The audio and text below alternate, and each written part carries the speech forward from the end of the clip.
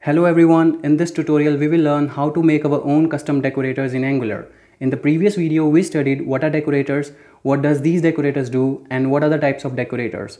In Angular, decorators are specifically used for decorating a class by providing some extra meta information. Although it's not right now available in ES6 version of JavaScript, but it will probably be available in ES7 version. Let's see how to make our own custom decorator. Go to app folder, right click on it and make a new file. Let's give it a name customdecorator.ts. Okay. After giving it a name, open it. In this file, we're going to make a simple class that we are going to be decorating later. Let's make a class employee, add some details in it like their name and their address. We will also make a constructor to initialize all these variables. So make a constructor which will take two parameters. First one will be name and the second one will be address.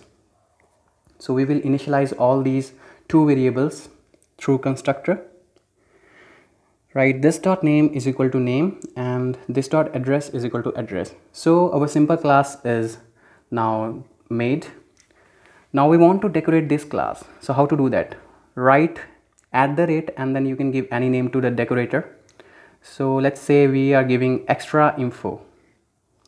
As you know, this decorator is a simple function. So make a function of the same name that you have given to the decorator.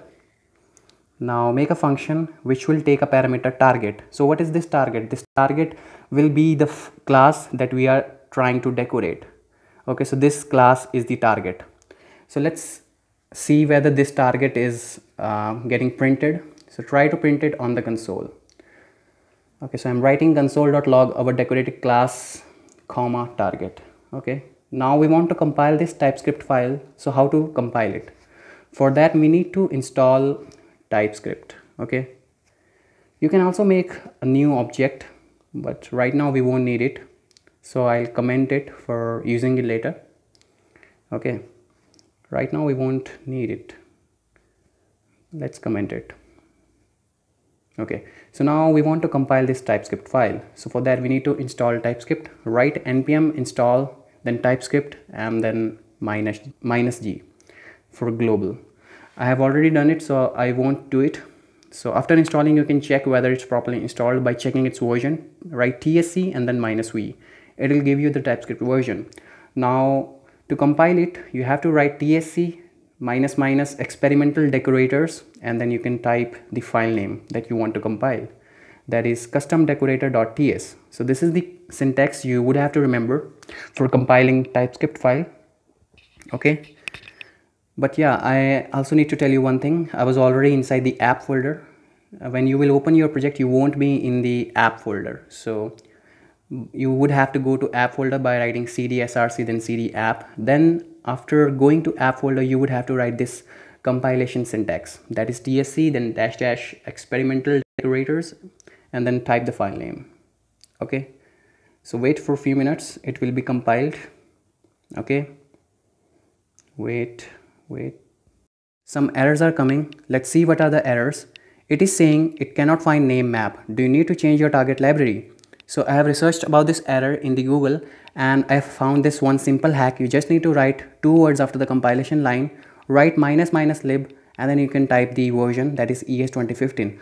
After writing these two words, it won't try to look up in the ts configuration JSON file and it won't give you error. Yeah, now it's compiled. After compilation, you will notice one extra file will be created, that is customdecorator.js, in which you will notice your whole TypeScript code was being converted to JavaScript that will actually run during execution. So how to run it? Just write node and then type the file name, that is customdecorator.js. So yeah, it's giving you the correct answer. Our decorator is working. That means it's giving you the target. So yeah, our decorator is working. Now we want to make a decorator like this @ component, in which there are three properties. But first we need to learn how to add the properties inside the class. For that we need to change our function. Let's delete this line and write this function, which is object.defineProperty, which is a built-in function. You can see its documentation on the Google. Just write object.defineProperty and inside the parameter you can type the prototype in which you want to add the property. So we want to add our property inside the prototype of the target, that means our class. You can give any name to the property. I'm giving it the salary, and inside the salary I'm going to store some value. So to store some value, this is the particular syntax, you can remember it. Write value, then colon, and inside the round braces you can type the function syntax after that, and you can give any value that you want to store inside this property salary. For now I'm giving it 20,000 rupees. So this function has created a property salary which will store value 20,000 rupees. Now I will create one object of this class employee. Okay, I have already created. I'm going to comment it out. Okay, so now our object is created in which name is Barry and the address is Los Angeles. So now I'm going to print Barry.salary. Okay, let's see whether our decorator is working. Okay, let's try to compile it.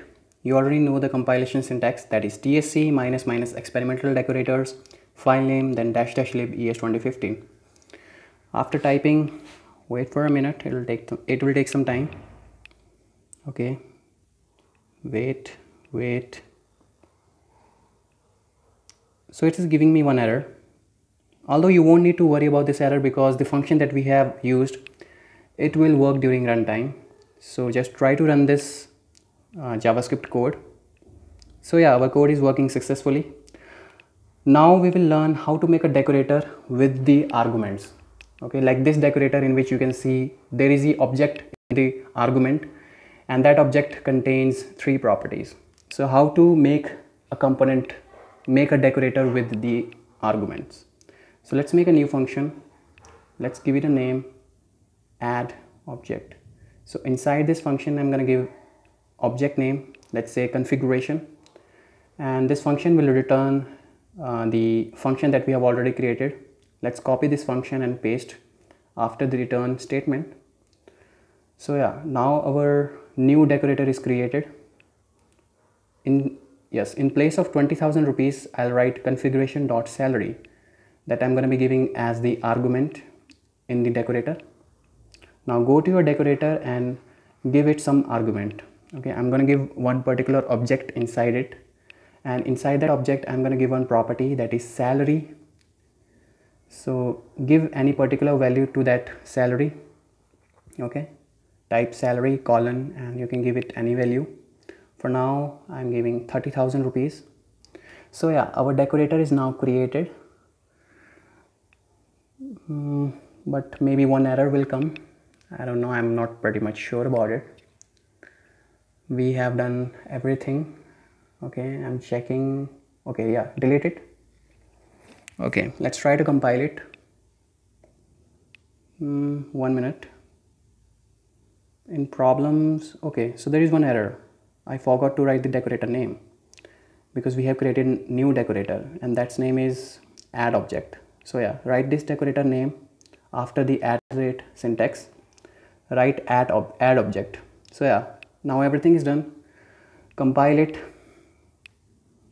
After compiling, you need to run it. Okay, after compilation, run it. Let's see whether it is working. So yeah, it's working successfully. So we have learned how to create our own custom decorators. Thanks for watching video. Stay tuned guys.